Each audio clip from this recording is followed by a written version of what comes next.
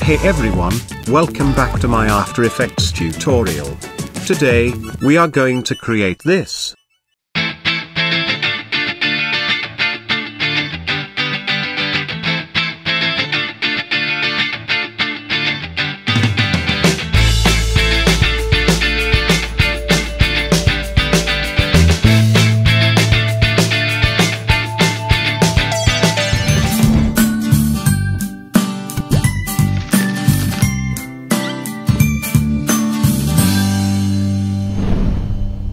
This video, sponsored by Skillshare.com. Skillshare is an online learning community, with more than 27,000 classes in design, video editing, motion graphics, and more. Premium membership gives you unlimited access, so you can join any class, and take them anywhere, anytime. Learn, collaborate, or even teach a class by your own. Whether you want to fuel your curiosity, creativity, or even career, Skillshare is the best option for you. Visit the link from the description below, and first 500 people will get 2 months for free. In case you don't want to follow this tutorial, you can download this free template from the link in the description. So, let's get started. Open After Effects and create a new composition. I am calling it Motion Banner. As always, I am using the 1920 by 1080 resolution, at 60 frames per second, to make the animation smoother, and the duration is 10 seconds. Now the first step is to create a new solid layer. I am calling it the background, and choosing a bright gray, or almost white color for it. You are free to choose any color you want. Let's create a wave effect now. Make sure to unselect any selected layer, then go to the tools, and select the rectangle tool. Please note, my fill is set to a solid color, and my stroke is set to none. I am using a dark color for the fill. You can use any color you want. Now create a rectangle. I am keeping this size. Let's rename this layer as the wave. Then go to the effects and the presets. Here search for the wave wrap. Apply it onto the layer, and let's adjust a few settings. First, change the wave height value to 50, and then change the wave width value to 200. This is how it is going to look now. Let's change the wave height value to 20, to make the wave height smaller. Now we have one problem with this effect. I cannot place this shape layer in the corner, it will show up these artifacts on top. So let's fix it. Pre-compose this wave layer. I am calling it Wave Comp. And then hit OK. Now we can place it anywhere we want.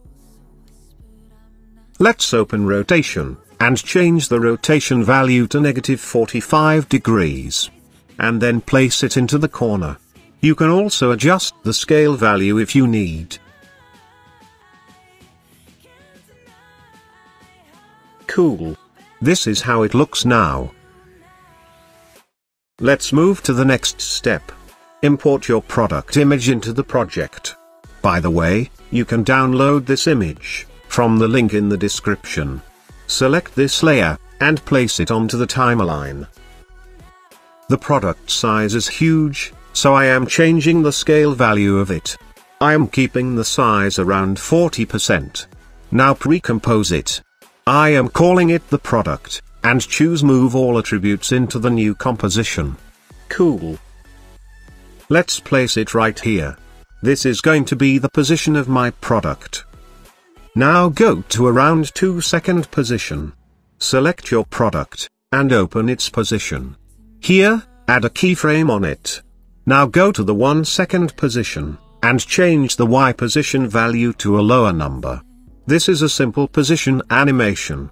Now select both keyframes, right-click on it, go to the keyframe assistant, and ease them.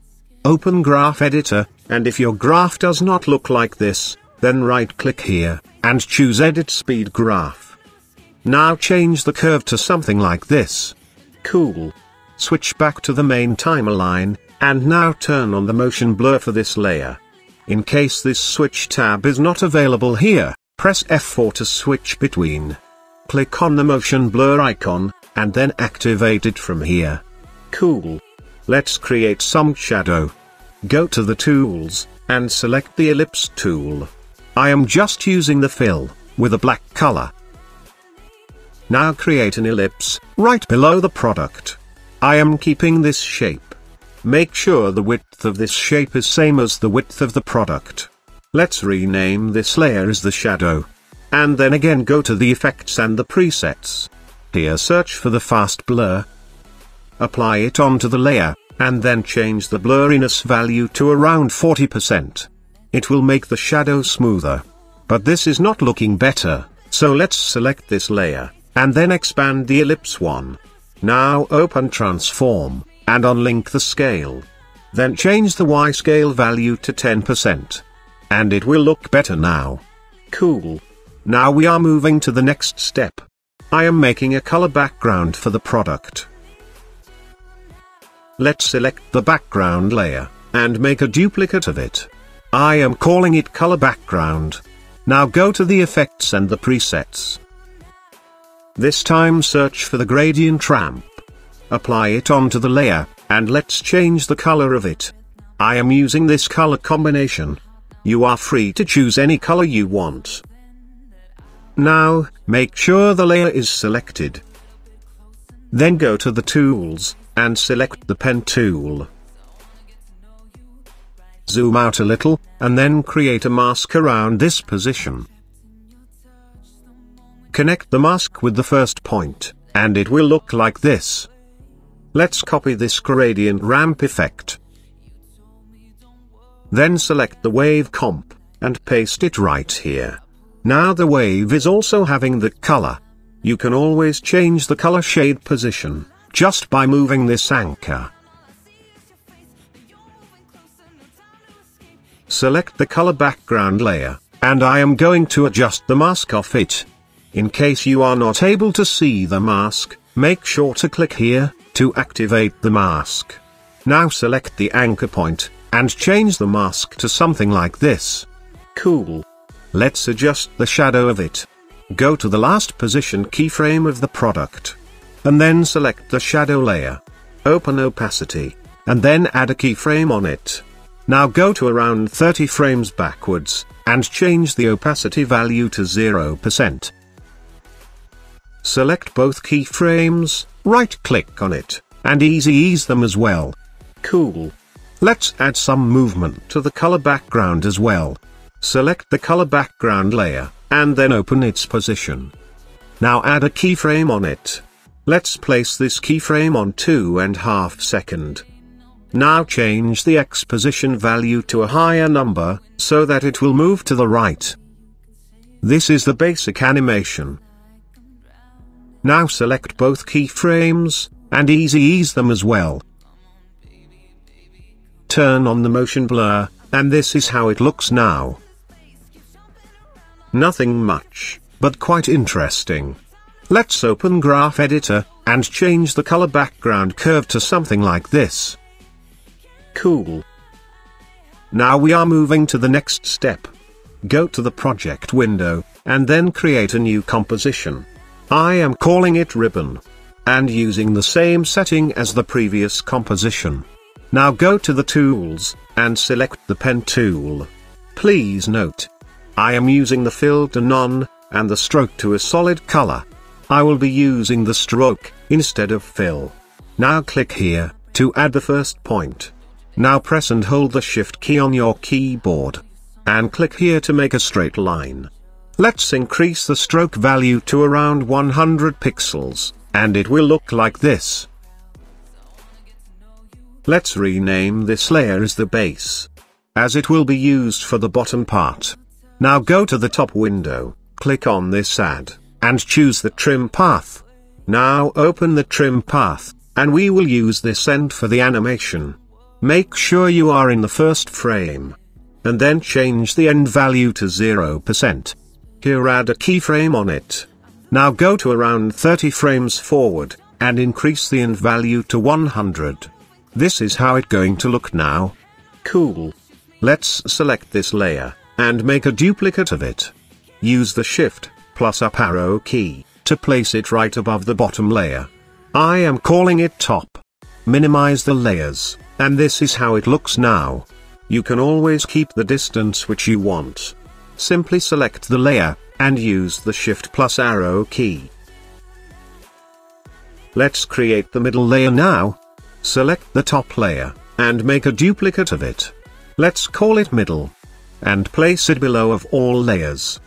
Now change the stroke color to the dark color, to create some depth. Let's add a background for now. We will remove it later. Now, select the middle layer, and you should always use the dark shade for this layer. Now we will be making a slop for the middle stroke layer. So go to the tools, and select the pen tool. Grab this anchor point. Here, I am trying to match their corner. Zoom in a little, and place the corner at the exact location. Now for the second anchor point, select the move tool, and then grab this anchor point. Let's match their corner as well. And this is how it's going to look.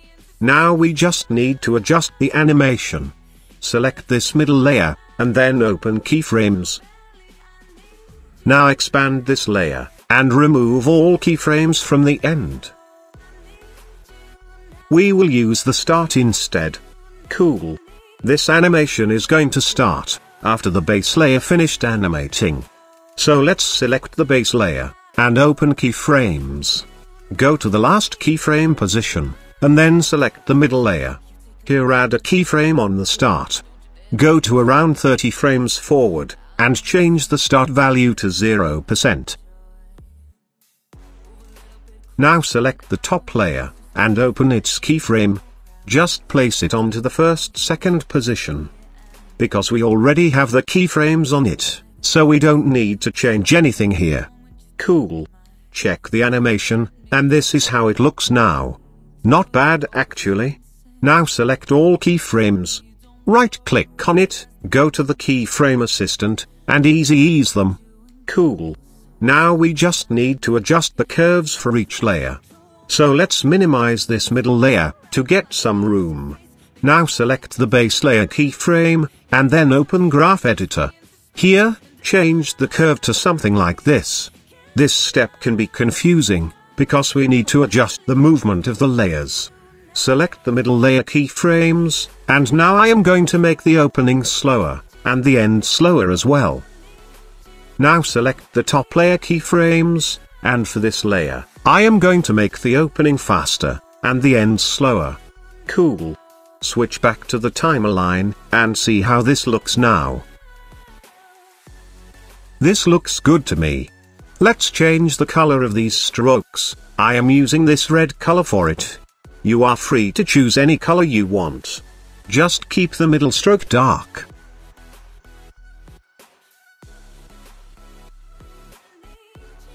Now switch back to the main timeline, and then place it on top of all layers. Let's open this composition, and hide the background, because we don't need it. Switch back to the main timeline, and then select this layer, and place it right here. Cool. Now choose a position, where you want this layer to start appearing. I think it will look fine here. Now we are going to add some text to it. Open this ribbon comp, and then go to the tool, and select the text tool. You can download this font from the link in the description. Make sure to place it in the center of the ribbon, and now we are going to animate it. Go to the position, where you want your text to start animating. Now go to the effects and the preset, here search for the large scale. Apply it onto the layer, and your text will start animating right away. Cool. Let's open keyframes, select both keyframes, right-click on it. Go to the keyframe assistant, and ease them. Bring the last keyframe closer to the first keyframe, to make the animation faster. And yes, it is looking better now. Let's make another duplicate of this layer, and I am going to place it on this second stroke. And also, change the text for this layer. Cool. Now I am going to adjust the timing of this text animation. The first text should start after the stroke finished animating. And the second text should start at this position. Switch back to the main timeline, and this is how it looks now. Now the last step. Go to the effects and the presets, and this time search for the transform effect. Apply it onto the ribbon layer.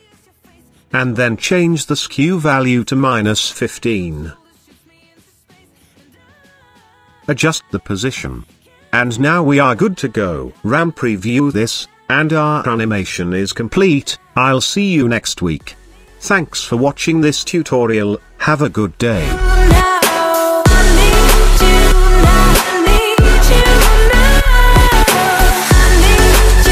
Download unlimited After Effects templates, royalty-free sound effect, stock footage, and more. Visit Envato Elements. Check the link in the description.